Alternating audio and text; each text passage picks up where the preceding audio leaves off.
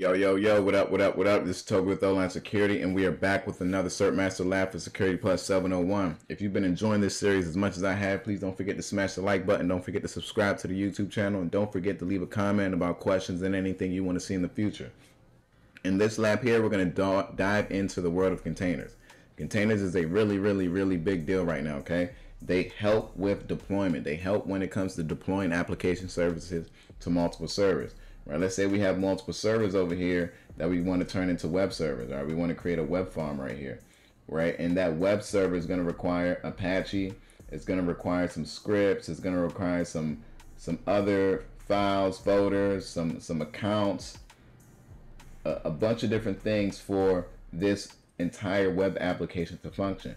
Well, instead of individually downloading those things on all of these servers over here, what we can do is bundle it, and we can bundle the application and its dependency, its requirements, and all the factors that it needs to run, and push the bundle out to multiple locations. Here we're just going to start with one of our servers. Right, we're just going to have a server, and then inside of that server we're going to create containers. Right, we're going to use an application called Docker to create those containers. So let's get to it, y'all. First things first, we're going to log into our machine and make sure Docker is running. All right, we're simply going to make sure Docker is running. All right, we're going to log in as administrator. We need to switch users. We're going to log in as admin. You know the password. And to check if Docker is running, we're simply going to open up the services. We're simply going to open up our services and look at the running services. So in the search bar, we can just type services. All right, we get this services app that allows us to look at all the running services on our system. Double click that. And if we scroll down, this is in alphabetical order, at least it should be by name. We can see the Docker engine is running. All right, sweet. I'm going to go ahead and minimize this and open up PowerShell. I'm going to scroll down. PowerShell is on my taskbar. I'm going to right click this, run as administrator. Yes, we want to open that. I'm going to go into full screen here. All right, cool. Now in PowerShell, we're going to type ipconfig. We're just gathering information about our system right now so we can understand this drawing that I drew out. Our system, we're looking at the information for our system. The Docker container, this container is going to have different information. It's going to have a different host name, a different IP address, and it's going to have other services on it that's running. Right? Now, this is our IP information. 10.1.16.13. 10.1.16.13. All right, we're going to look at the Win version of our system. Right? We can see the build is 1809. Well, the version is 1809, similar to what we have here. We're going to look at the host name, which should be MS10. We're going to put that here, score that. We're going to leave PowerShell open. All right, we're going to leave PowerShell open because in the next section, I'm already on the next section under the instructions page. In the next section, we're going to interact with this Docker application that I mentioned.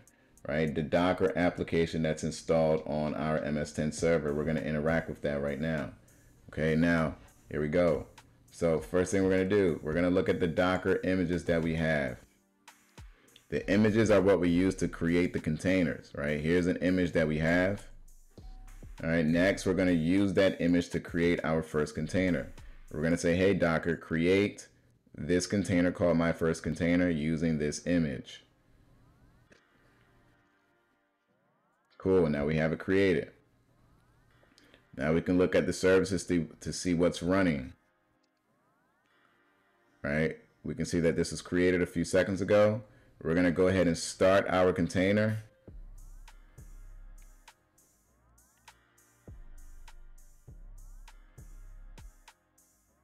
We run the same command, docker ps-a. Docker ps just shows you your running containers. It just gives you a status on it. Right now, we have our container running. Let's go ahead and log into it. All right, we're going to go ahead and log into it using this command, the IT. Right, interactive session is going to allow us to log into our container.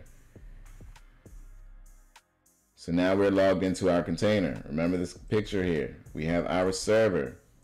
Right, this is our server. On our server, we have an application called Docker. This is Docker. We use Docker to create this container, right? And now we're logged into that container. All right, so we're going to run a few commands just to prove it. Look at the version. It's going to be different from ours. Right? This version is different from our version. Right? The last few of theirs is 4851. Look at the IP address. It's going to be different from our IP. Right? This IP address is different from ours. That is 172.24.230.119. How did I get the IP address? I just hit this button right here. Right? We're just going through the steps. All these steps are just showing, and here's the default gateway. All these steps are just showing you the information of this container. The host name is definitely not going to be MS10, right? It's a completely different host name. All right, next that we can see the ports that are active, right? Ports that are either active listening or established. Next that shows you active connections. Right now we can see IP addresses and after the colon are port numbers. They want to know if port 5985 is open or is it listening. We don't see 5985 on here, so we're just going to put no. All right, next we're going to ping another device on this. We're going to ping a device that has a similar IP, similar network as our network, I believe. Nope, but it is a device that we can communicate with. So it must be something with the Docker service. Now we're going to try to ping our MS10 device. All right, we're going to try to ping our MS10 device.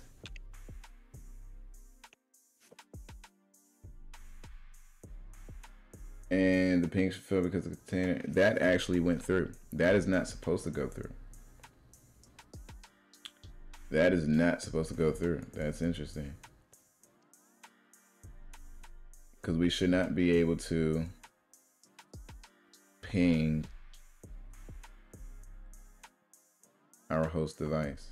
There must be something wrong with the configuration here. When we ran it, let me see, we did this. But that is not supposed to happen, right? We're not supposed to be able to ping our local machine, right? The ping should fail because the container and MS10 virtual machines have IP addresses on separate network. So I'm not sure how this is going through right now. Yeah, let's exit. And I'm going to do this again. Hostname, MS10. I just exited my machine and I'm going to log back in. It says it's already in use.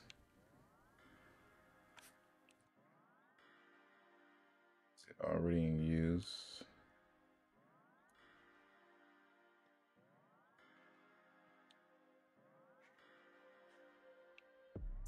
I'm gonna try to log back into it. All right, so it says that doctor, you have to remove or rename that container. All right, what I'm gonna do, just bear with me. I'm gonna restart this machine because that shouldn't work. I'm just gonna reboot this machine. And if you have issues like this, y'all, right? If you know you're having issues like this, just reboot the machine. Just start it over. I'm just going to start it over and then recreate that container and log back into it and run these same commands again. If you're not having those issues, then feel free to keep on going along. But this is how you would troubleshoot something like this, right? Just reboot the machine. It's okay to start over. Right? We wouldn't be starting over completely from scratch in this instance right here.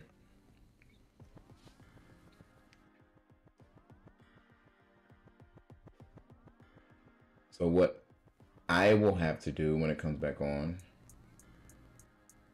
is I don't have to recreate that. Just have to run this again, but I'm going to run through all the steps again. All right, so I'm going to log back in. I'm going to get the admin's password, log back in.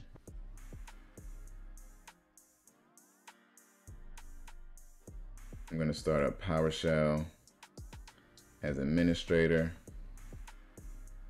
I'm going full screen. Okay, I'm going to create this container again. All right, so it's already created.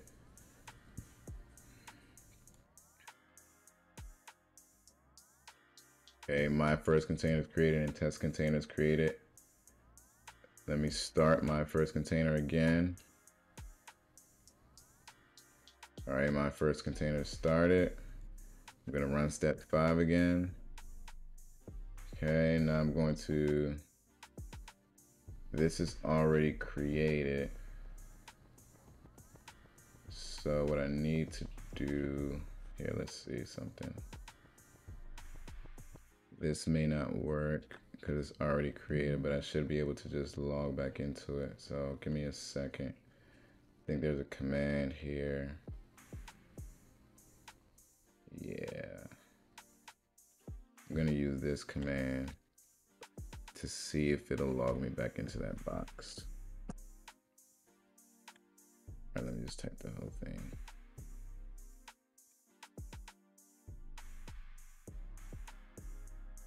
Test container is not running. Oh, here it is. /a docker start test container. And then I'm gonna try to connect back into it. All right, cool. Let me just show you what I did. All right. Hopefully this helps somebody else. So I tried to run this command again. Let me go back. So I tried to run step 6 again, but what step 6 is doing is trying to create and log into the container at the same time, right? And Docker's complaining saying, hey, that container is already created. All right, cool, you're right. So what we need to do is just start it, right? That's it.